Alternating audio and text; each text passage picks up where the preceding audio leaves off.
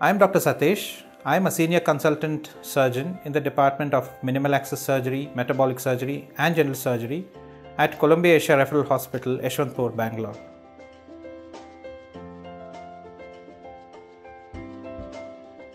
The recovery time in laparoscopic appendectomy is hardly about 2 days hospitalization, or of late people have been sending home patients the very same day after surgery.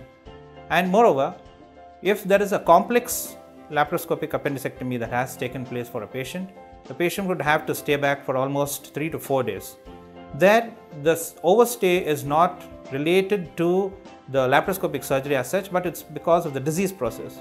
There are a lot of instances wherein the appendix is ruptured, there is an abscess there, a lot of adhesions, we would have to release the adhesions, as a result of which the intestinal motility will be decreased. It's called paralytic Ileus, and the patient will not be able to pass motions or take anything orally, as a result of which he will have to stay back for IV fluid supplementation.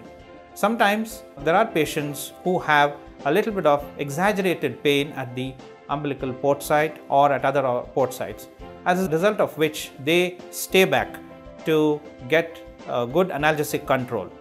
In addition, it is seen in most of the cases that laparoscopic appendectomy is actually a boon for the patient, because in open appendectomy, the scar will be almost about 4 to 5 centimeters, or rather 6 centimeters. And if it's a difficult appendectomy, then we would have to do a midline cut and then remove the appendix. But in laparoscopic appendectomy, most of the time, the surgery passes off smoothly and the patient can get back to work in a matter of 2 or 3 days.